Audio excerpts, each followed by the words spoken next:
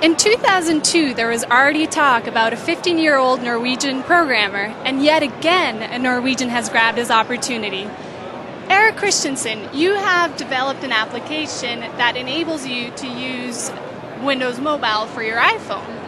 Yes, that's true. What you can see here is a beta version. It works like Bootcamp, and when you start it, you can choose between iPhone and Windows Mobile. We'll choose that right now. Here. And then you have to wait, but the rest is as usual. So it loads, and yeah,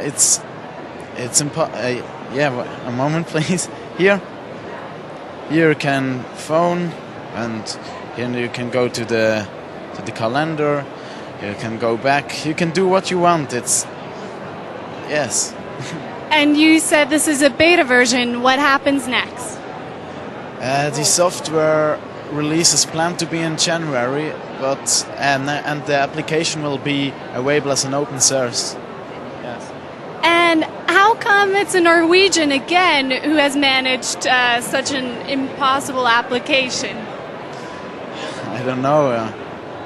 We have long winters and that's a lot of time, so we have to do something. And you don't have girlfriends in Norway? Yes, of course, but they program too, so.